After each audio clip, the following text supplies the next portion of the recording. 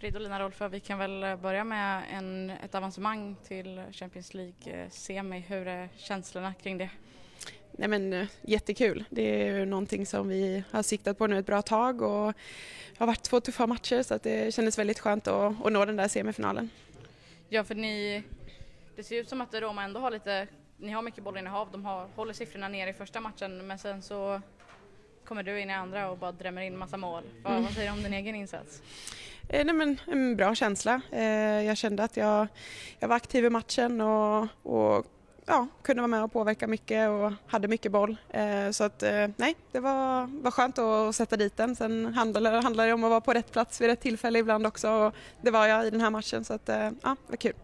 Ni har ju en lagkapten som är på väg tillbaka, Alexia Putella. Hur viktig är hon för truppen och att hon nu ändå är med i kollektiv träning?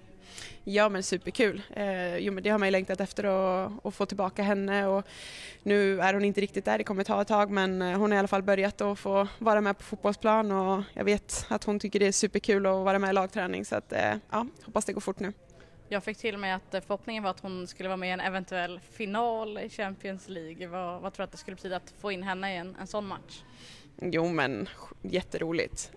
Om det är möjligt så är det ju superbra för oss som lag också att få in en spelare av hennes kaliber. Det tror jag alla spelare vill ha i sin trupp så att vi får hoppas på det.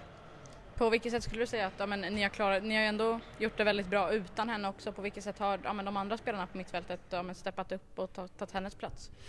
Ja men det blir ju ofta så. Är det någon som försvinner då är det någon annan som behöver ta väldigt stort ansvar och det har vi haft. Bland annat Aitana Bonmatí har tagit ett jättestort ansvar på mittfältet och är som en ledargestalt så att det är jätteviktigt att ha de spelarna som kan kliva in när andra spelare inte är på plats också. Så att nej, vi har ett bra mittfält så att Alexia är saknad men det finns alternativ där också.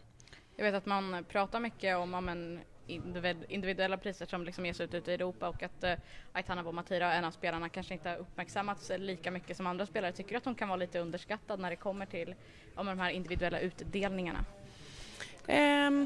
Ja men jag tycker ändå hon har blivit uppmärksammad ganska mycket. Sen absolut, hon är ung fortfarande, hon kommer vinna priser och vara på många av de där galorna, det är jag säker på. Men absolut, hon har varit otroligt viktig för oss och förtjänar all uppmärksamhet skulle jag säga.